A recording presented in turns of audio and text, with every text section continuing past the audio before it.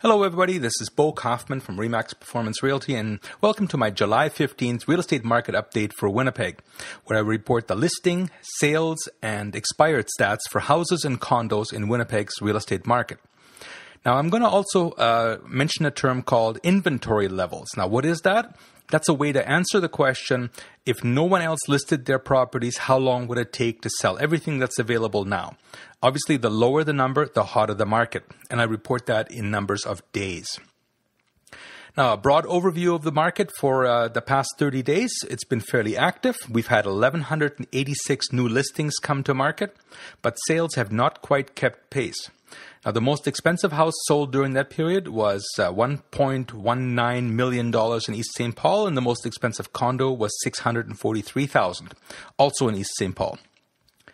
So starting with the entry-level houses, those are between $100,000 and $250,000. We currently have 445 listings available, which is up from 391 in last month's report.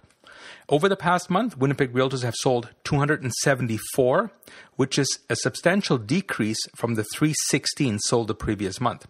Therefore, inventory levels crept up from 38 days last month up to 49 days currently. Mid-range homes between $250,000 and $500,000. We now have 599 homes, which is virtually identical to last month.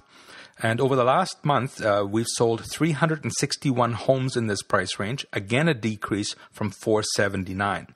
This caused an increase of our inventory levels from 38 days the last month up to 50 days currently. And looking at luxury homes, those are $500,000 and up. We currently have 234 homes listed in this price range, which is up from 228 in the previous month.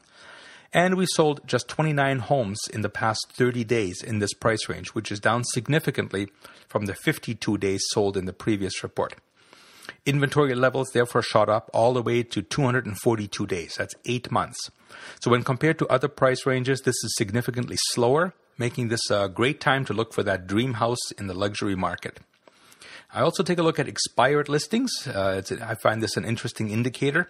Over the past 30 days, as I said, we had 1,186 new listings come to the market, and the number of listings which have expired or were withdrawn for any reason is at 246 listings, which is 199 houses and 47 condos.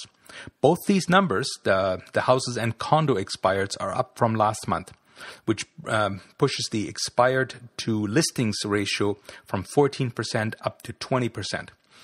These kind of slowdowns are usual for July and August as buyers kind of take a break, everybody goes on vacation, and the market just kind of slows down a little bit.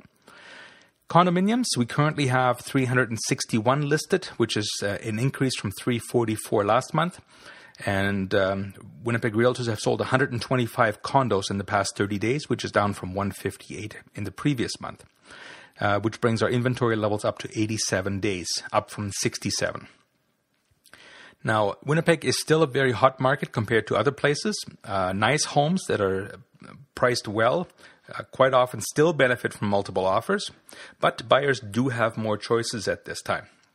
So it's a great time to buy. So if you're looking to buy or sell house or a condo in Winnipeg, please call me anytime. It's Bo Kaufman, Remax Performance Realty. You can call me direct at 204-333-2202.